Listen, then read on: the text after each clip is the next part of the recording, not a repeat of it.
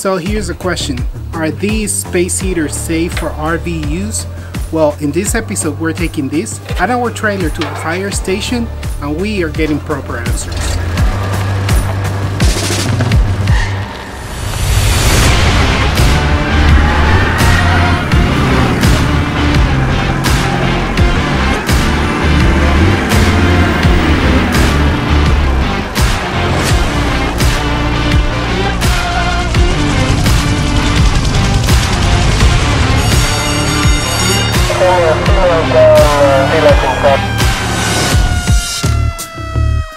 Hey everybody, so we are here at the fire station and with me is Chris Millay. Chris is the chief at the Llenarch Fire Company. Llenarch Fire Company. In Haverford Township.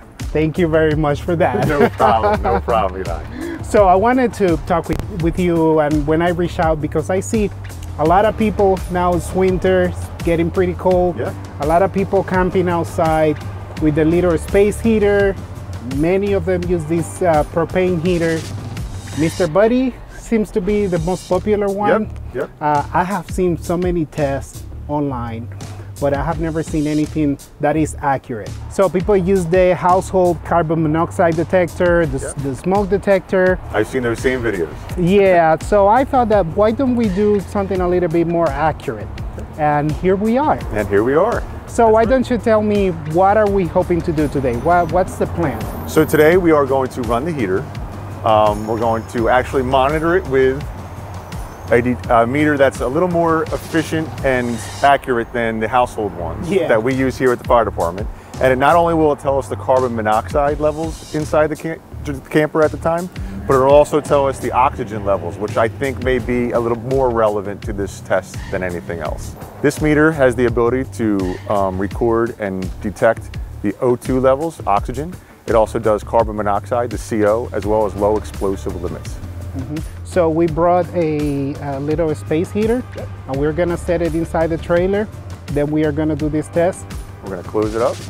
And let it run for a while. And we're gonna see what happens. All right, let's see. What are your predictions? What do you think is gonna happen? My prediction is that as long as the heater is functioning properly, that I'm not as concerned about the carbon monoxide levels. I'm more concerned about the oxygen levels that are going to occur, because while this thing is being used, it's using oxygen. And with the trailer being closed up, it's going to slowly start to deplete that oxygen in the camper. I know that the Mr. Heater Buddy, little buddy, has a sensor in it that should shut off with low O2, but I'm just curious as to how low does the O2 get before it shuts off. That's one of the things I wanted to discuss with you, because we have accurate equipment, but people should have just common sense, right? Yes. And always try to stay safe. This heater might be working perfectly, but what if it's not, and you don't know? And we don't have know. The accurate and there's equipment. always that chance that it may not. So that's where we're going to err on the side of caution, and we're going to see what the test results are. All right, let's do it. Okay, let's go.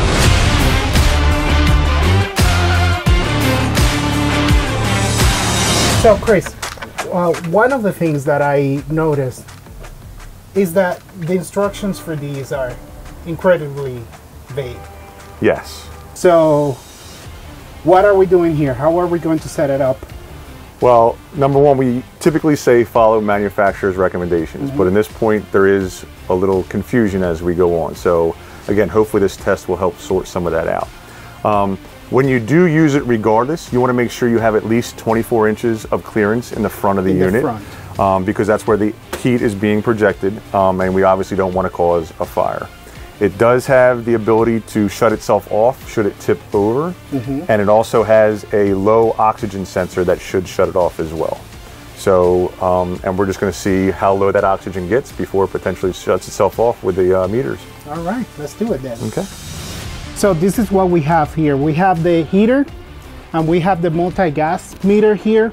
We are also setting up a camera here, which we can look and activate with our phones. We're going to leave it running. And eventually one of our firefighters is going to come in, check the levels, and then we can talk about it. Let's do it.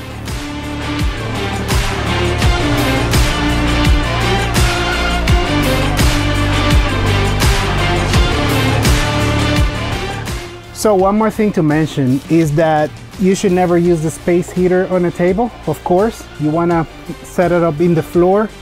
For the sake of this demonstration, we are setting it up on the table so we can put the camera, so we can look at it through the window. But yeah, never use it on a table. Did you hear that? Chris is coming for you if you do it.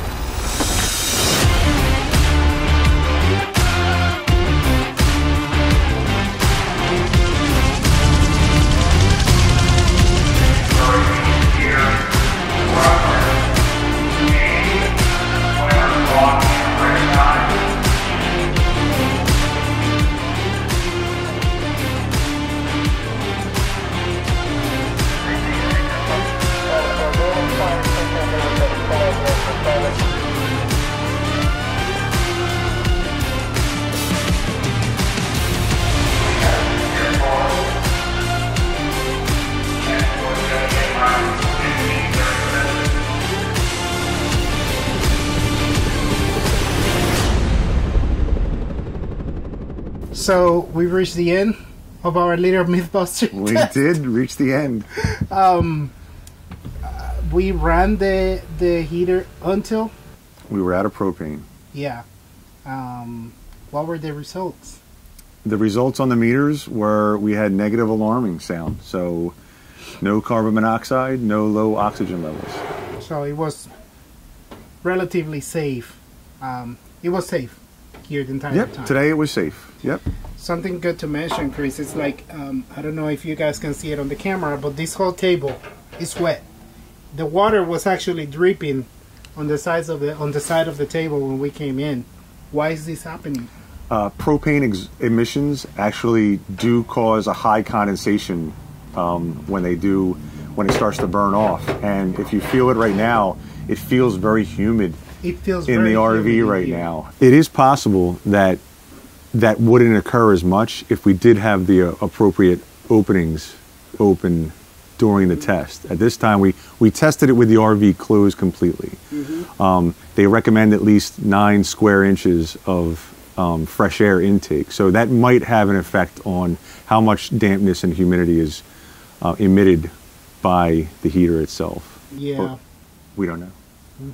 I would say, although I understand why many RVers like to use this, especially when they are boondocking. Sure. You know, no electricity Yep. required, less propane usage than running the furnace. So I see why a lot of people like them. However, I personally wouldn't feel comfortable. And with me and my family, I would use it to chase a chill out of the RV, but I would not use it overnight. But that's just my personal preference, just knowing what could happen. Yeah. It is a potential. And you know, another thing to mention, we ran this test and we had the appropriate type of equipment. We had a unit that is brand new. Yeah. So it's working properly. Yeah. But you never know when tragedy is going to hit you. It could happen at any time. And if your heater is maybe getting a little older, you don't have the proper equipment to measure the levels in the air. So, yeah. And one of the things that I did read about the Mr. Heater buddy systems were if people choose to use the 20-gallon tanks with the extension hose, to make sure that they have a filter in line with that hose, because the propane actually can potentially break down the hose and it can clog it, causing the system not to work correctly as it is. So that's another thing to take into consideration. And while the test results were negative, we want to emphasize to everybody to use extreme caution anytime you're using any heater device, not just the Mr. Heater buddy system itself. Make sure it's clear of any combustible materials, and just especially with kids, make sure that they stay clear of it as well when they're in the camper. We don't have a lot of room in here to run around, and it's something that's that hot with smaller children you really have to be careful with. Yeah. We want to thank Chris for his time. Thank you so much. No for problem. doing My this. pleasure. We learned so much today. It was actually fun. It was a lot of fun. We also want to thank the Llenarch Fire Company for allowing us to be here, bring our big trailer to the station. That was actually a lot of fun. I'm not gonna lie. I'm glad it was. Thank you for having us. And yeah, we want to continue these RV fire safety. So please let us know in the comments if you like this kind of content, if you have more questions for Chris in upcoming episodes. And yeah, my name is Eli. And I'm Chief Chris Millay. This is RV East Coast, and we will see you on the next one.